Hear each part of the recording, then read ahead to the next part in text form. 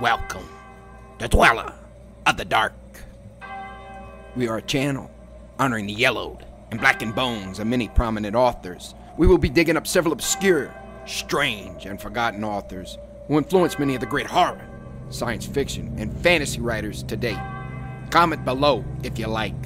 If you have authors that you'd like to see recognized, list them in the comments or contact our author page.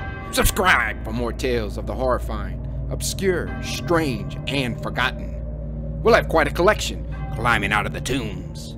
If you like any of our tales, comment, ring the bell, and crush the like button below. Unknown Horror Masters. The Skull and Bones collection has risen from the grave. More beasts to be released soon. Find us on Fiverr to raise 7 kinds of hell. Check out our other stories on our websites: YouTube, BitChute, Rumble, Dweller of the Dark. Official website, dwellerofthedark.com.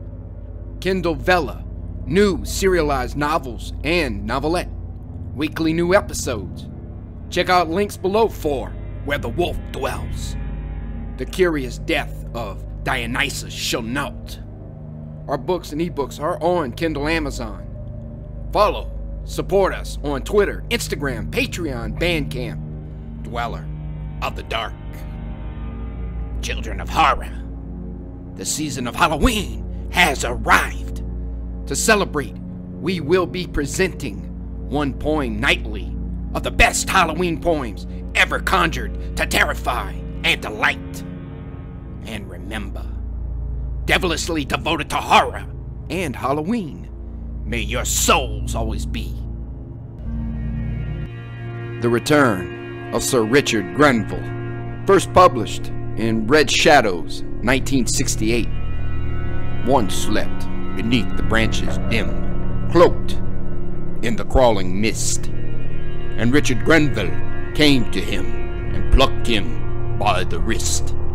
No night wind shook the forest deep, where the shadows of doom were spread, and Solomon Kane awoke from sleep and looked upon the dead. He spake in wonder, not in fear. How walks a man who died?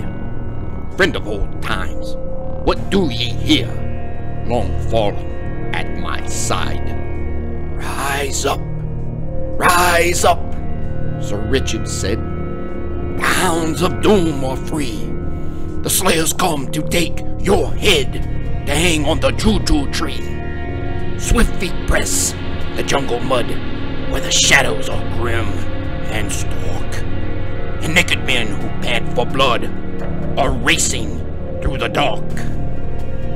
And Solomon rose and bared his sword, and swift as tongue could tell, the dark spewed forth a painted horde like shadows out of hell.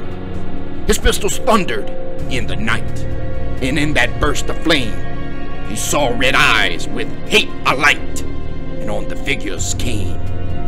His sword was like a cobra stroke, and death hummed in its tomb.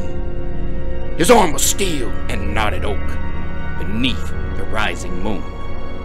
But by him sang another sword, and a great form roared and thrust, and dropped like leaves the screaming horde to writhe in bloody dust. Silent as death their charge had been, silent as night they fled, and in the trampled glade was seen only the torn dead. And Solomon turned with outstretched hand, then halted suddenly, for no man stood with naked brand beneath the moonlit tree. Thank you for listening. Have a great night.